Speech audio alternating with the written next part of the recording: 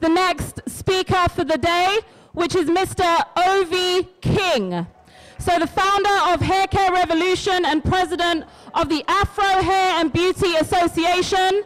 He's been involved in business since he was 9 years old. He started selling skateboards and sweets at primary school and never looked back. He's got a personal interest in hair and beauty industry, comes from wanting to use the skills and resources that he's created for a major economic change in our community, locally and globally. Can we have a big round of applause for Mr. Ovi King?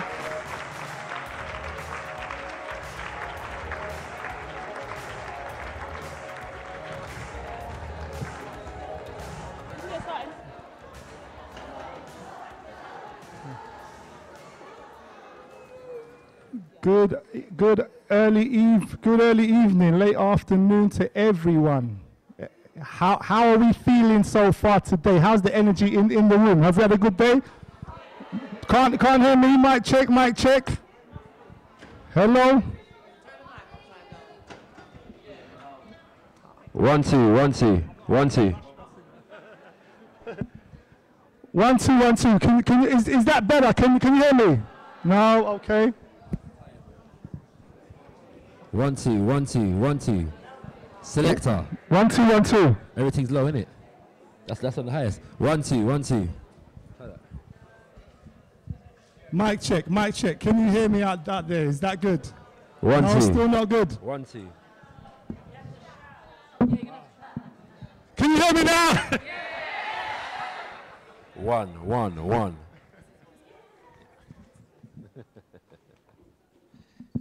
One, two, 1 2. Can you hear me now? Are we good? Muffled. Okay, cool. I will try my best to project my voice and spread the gospel of what now is the hair care revolution. Is that my clicker? Thank you very much. Okay, okay, everyone. So.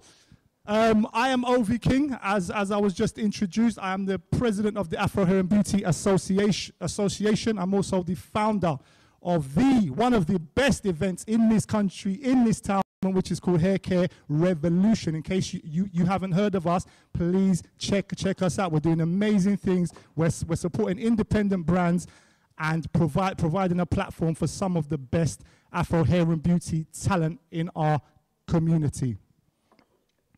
So, our vision, just quickly before I get into the presentation, our vision is to really gain dominance of this hair and beauty industry that we have. For far too long, we've allowed our industry to be controlled by others who do not have our best interests at heart.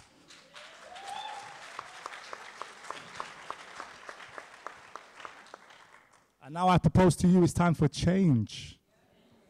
It's time for change, and this is what I'm about, and this is what our team and our operation is definitely about.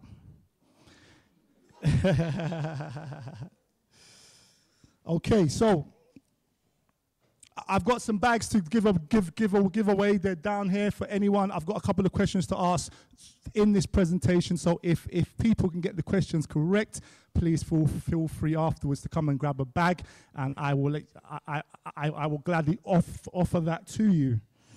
Right, let's get into it.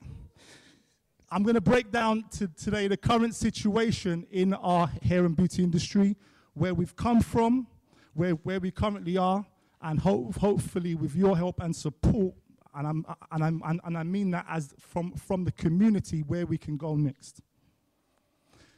Before we can talk about now though, we need to talk about the past. Where did this all come from? How did this begin? There was the about us. Okay, quick brief there. What we do. Haircare Revolution is about the people, as I mentioned. Let's talk about the industry. Where have we come from? We the black. Let me grab this. This will be easier. We the black community started this Afro hair and beauty industry in this country. Some of you may be too young to remember this, but this is the facts. We were the first people in the country to bring products in, to go to the States and start bringing them back in and crazy things like suitcases and go knocking on people's doors to sell products and offer our services. We set up all the shows. We used to do the photography. We were very much involved in the development of our own industry, because at that time, nobody else gave much of a damn about our hair.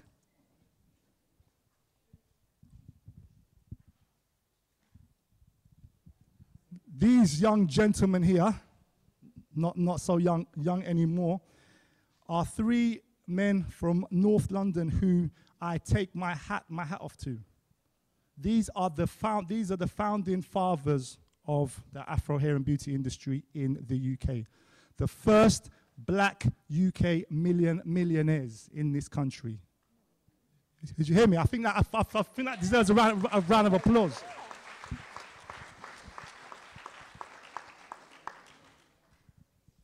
They had the courage, the strength, and the determination to pool their resources together and set up the industry that we currently have today. Many of you that are under the age of 40 may not know or have heard of the name Dyke & Dryden. So to give you a quick brief about who these legends, these titans of the UK industry are and what they were able to accomplish, I'm going to give you a couple of quick pointers.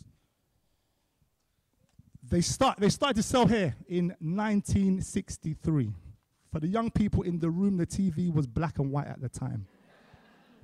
Black and white TV time. There were black men running around, importing hair products and doing all kinds of amazing stuff. They were able to set up a national and international distribution network up and down this country and all around the globe to sell hair care stuff, that some of which they made here themselves. They were the first to have their own independent black hair care brand in this country. They, believe it or not, are the founding fathers of the Afro Hair and Beauty show. A lot of people don't know that. They had the show until 2003. Before they sold it to the current owner, who is not black at the moment. A lot of people don't know that either. And we can take one of the questions is, what country is the new owner from to win a bag? No. I'm joking. I'm joking.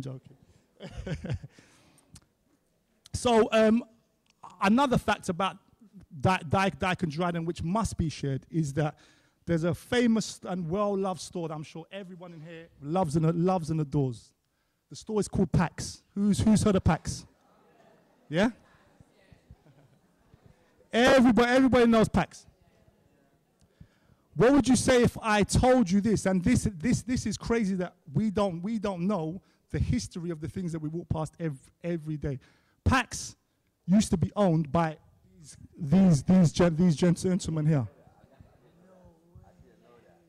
They sold their stores to Pax years ago, and the international distribution network, which has made Pax become the giant monster largest hair and beauty operator in the country.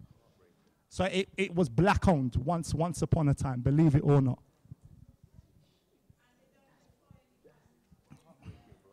Oh, we know the stories. Okay, so the reason I wanted to share that with you, because it shows us clearly that we have the ability, the creativity, and the skills to dominate our own industry, because by right, once upon a time, it was ours. And by right, it should be ours again. For sure.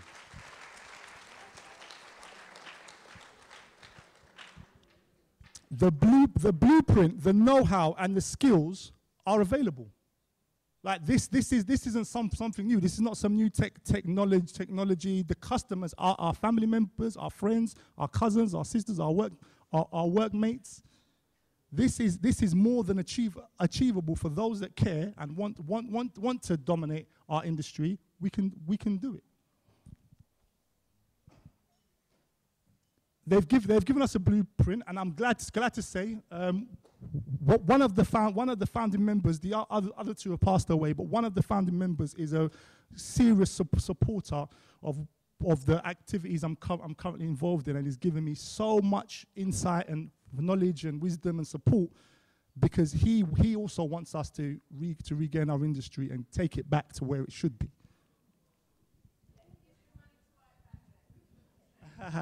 It's coming.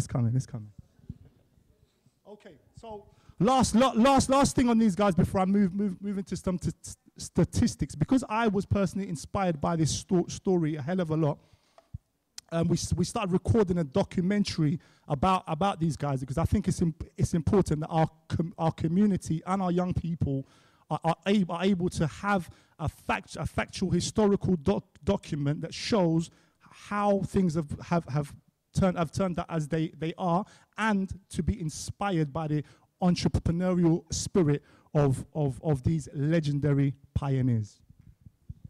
The documentary should be out early 2019, so look out for it. It's called The Legends of Afro Hair and Beauty. Right, okay. The situation is called red. In case you didn't know, the situation right now in terms of Afro Hair and Beauty is called red.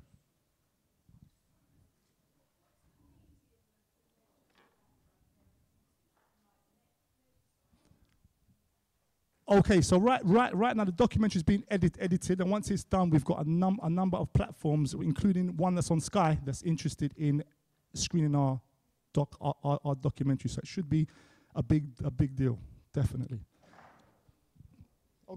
Okay, so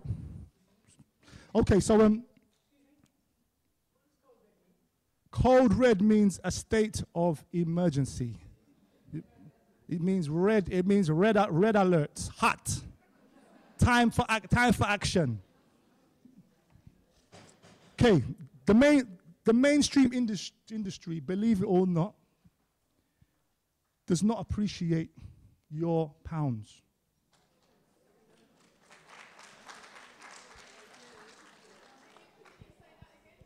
The mainstream the mainstream industry does not appreciate the money that you spend. They do not see you as a viable, desirable, attractive, beautiful customer. This is why for many years we've been ignored in Boots. Shut out of Tony and Guy. Can't find a home in Sainsbury's for love or money. It's because they don't care. Some people find this annoying, frustrating. I've had loads of conversations with people up and down the country. Why don't they show us no love? Blah blah blah blah. We spend, we buy. I'm here to tell you today, forget it. Forget it. If we want to supply products, we need to do it ourselves.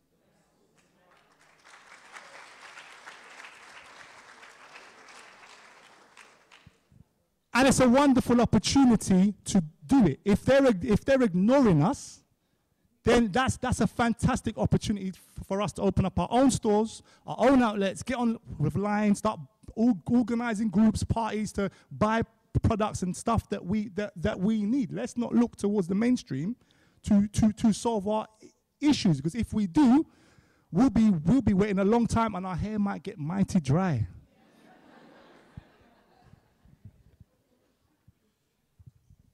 There are also no major leaders at the moment in this space. Can anyone name sort of like a mega brand that everybody loves and appreciates at the moment? Oh, that's black owned too. Okay. I'm here to give you another surprise then, in that case. If that's the only one that we know and appreciate, Sheer Moisture is no longer black owned. They sold it, which is fine. Okay, cool. Okay. So time is against us, but okay, I'm gonna push on and get straight into some slides and some stats about where we currently are and what the opportunities are. But my main point is that there is a massive opportunity, and I would encourage every single person here to get involved in building our industry. We have the power. We can quit our jobs and start doing something for ourselves if we apply ourselves and not have to work like rats in a cage to get by. There's a £1 billion opportunity there. Okay, some quick stats. Everyone's heard this stat, right? Black women spend 6 times as more, blah, da, da, da, da. Great. That is a fact. It's true. I don't think anyone has really sat down to do the maths so we understand what that means. There are 3 million of us, black or mixed race people in this country. 1.5 of them, half of them are female. That means, on that basis alone, if we spend 6 times as much as any other people in this country, 1.5 million people times 6 is 9 million in spending power. 9 million.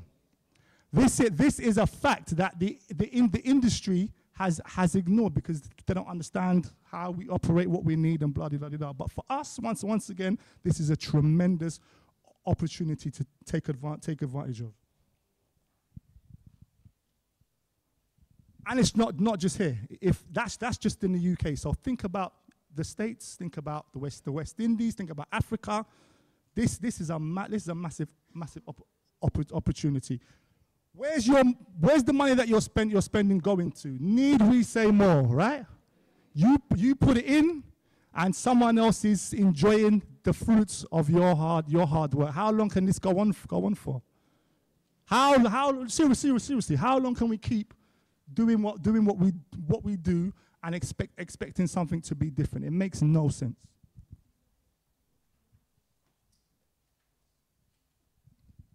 $150 million. This is a big number. I'm here to tell you today. This is what the store Pax makes from our community every year. £150 million. Minimum. What could this do for our community? What could this do for you? £150 million a year from one group is enough to make everyone in this room very wealthy indeed. Is it? Am I deluded here, or what? Am I making sense? This is one shop. Let's not talk about beauty queens and this one and that one. When we add them up, we're talking about £1 billion operation here, right under our noses, which we don't have a stake in.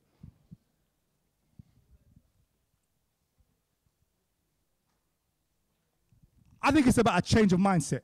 That's all it is. We can turn this around within 5 to 10 years. This thing could be changed around if and as we choose to get involved and start participating, being entrepreneurial, and at worst supporting others that are out there doing great things, like some of the great brands that are here today. I don't think I'm going to get much time to touch on this, but some of the products you currently buy from these stores have got dangerous chemicals within them. They're not safe, and once again, most of them are not owned by people from your community, although they seem to be. I would tell you today, 90% of the products in the shops are not black-owned, if not a bit more. So just imagine that, and it makes sense to why they've got dangerous chemicals in them, because the people who make them don't really care about you, your hair, your life, what's going on with you. They don't really care. All they're worried about is about making a pound note and doing what they've got to do. Solutions, very quickly. What can we do to turn this around? This nightmare must come to an end. I'm here to tell you that you are responsible. Everyone in this room is responsible for what happens next. Let's not give it another 10 years, 20 years, and our children and our grandchildren will be here talking about the same thing. Oh, how did this happen? How come I still live in the council estate? Like, wow, this person that was next door to me 20 years ago lives in a mansion. We cannot carry on like this, and we've got a fantastic opportunity to change this around. Couple of quick ways that we can do this starting from today are on the board. I would encourage everybody here to participate, get involved. These are simple, actionable steps. And if you would like to find out more about what we're currently doing at Haircare Revolution and Afro Hair and Beauty Association to make some changes, please do come and have a word with me after this is done. I have been Mr. Ovi King. You have been absolutely amazing. I am wanted by the hair and beauty industry, by the way. They don't like what I say. So, but I'm saying it, and I'm being invited up and down the country from here to Glasgow to come and speak about what needs to be done. And I will continue to do it as long as I can draw breath. My information is on the board. Thank you very much. Have a wonderful evening.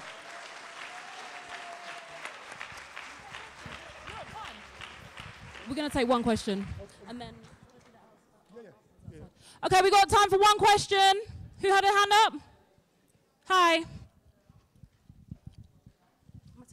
taking the speaker's microphone. This is not a good idea. I'm taking the speaker's microphone. Thank you, Ovi, for your presentation. Personally, what you've touched on has been an issue for me. Just even simple things like in my local area, you'll go to those kind of hair shops, they'll give you bad service, an attitude or whatever. But that's a separate issue, and I am doing something about it because I also am not happy about it. But the question that I have is, I have seen a trend for some of the black-owned products that have started. It appears that they get to a point and then they either have to sell or share a part of their business. Do you have any ideas as to what goes on that it means that they can't seem to break through that glass ceiling and go all the way? Because it's not just Sheer Moisture. I can't think of the other brands in my head, but there are other brands as well that have had to either sell or share shares in their business as well.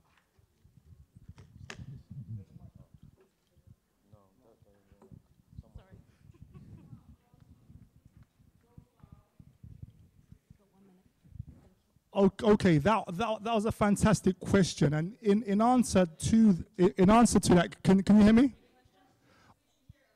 Okay, the question was what can basically be done to ensure that some of the great brands that are out there, and there are some that are black owned, how can we sort of help them, or what can they do to make sure that they're sustainable and long lasting? Because there's a lot of them get to a certain point and they sell out, basically, right? Okay, so in my own opinion, it's a case of education. We can never have a L'Oreal or a large significant brand like that if we don't have or understand with a legacy. As soon as the numbers start to reach a certain point, we get excited. I've never seen a check for £10 million before. What can I do? I can go and sit on the beach. I can do this, that, and the other. This is an individualistic mentality, which unfortunately a lot of us share. So we need to change the mindset. And once we change that mindset and understand that it's much more important to be here in 50 years' time, being able to serve our community, we will see brands that last. Thank you very much. I am here sitting next to one of the only two male presenters on today's event, family. This is brother Ovi. Greetings, bro. How you doing? Greetings. Welcome to Got Kush TV.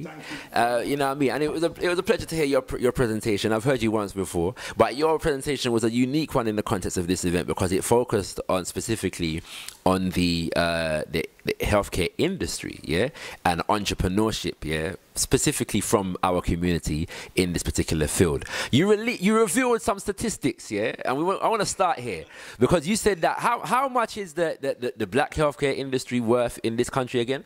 Okay, so there are no official statistics, but from doing research and working out what individual companies are making, I estimate it to be worth about £1 billion. £1 billion. And I saw another figure that said 150 million. Yes, that's actually just from one. That's what we know is made from one store owner, which everyone knows, and they're currently making about £150 million a year from our community, which is insane. Now, we're going to come back to that one, which everyone knows, all right? But before we get there, Dyke and Dryden, yeah? Because many of us may have heard of Dyke and Dryden, I certainly have, but many of us may not have. And I know that some people actually think that Dyke and Dryden was actually a black US company. Now, let's give our viewers a little bit of the history of Dyke and Dryden. There's a small snippet. Okay, so Dyke and Dryden were actually from North London. There were three guys from that part of the country. They started selling hair and beauty products in the 60s, which, if you think about it, was a very long time ago. And they went on to have a massive success. The first black UK millionaires in Britain. A lot of people don't know what their legacy is and the actual impact that they've had in this country, just not in the hair and beauty industry, but in business in general. These guys were the best of the best distribution networks in and around the country and around the world. They helped DHL when DHL was actually a startup company in Britain. They made DHL. They were DHL's biggest customer and made them get to where they are at this stage in time by giving them all this business and this custom. All right, now two institutions, yeah, in the black community. I say that tongue in cheek, yeah, that people may not know, yeah, that Dyke and Dryden brothers started. They're still alive as well, isn't it? No, there's two of them have sadly passed away, but there's one of them who's left alive, Mr. Tony Wade. Okay. And he's based in Jamaica, but comes back and forth, yeah.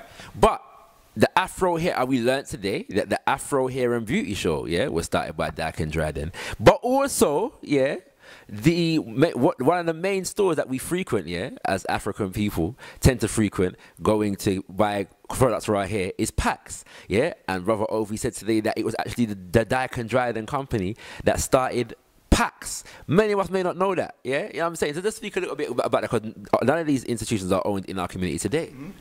This is a fact that I love to drop this fact, because many people of all ages don't know the history of this. Before Pac used to be a one-man operation in a store, like a small shop, selling products on the floor, and like 30 years ago, while Dyke and Dryden had these huge stores, Wood Green, Hackney, the Pack stores that you see then now were originally black owned and originally owned by Dyke and Dryden. Even the Birmingham store that they've got was owned by them. So massive pioneers. All right. So basically, what it is now is that these things are not owned by us anymore. Yes. And so, last and finally, how is it? And what is the work that you're doing in terms of trying to ensure that we regain control over our haircare industry in this country?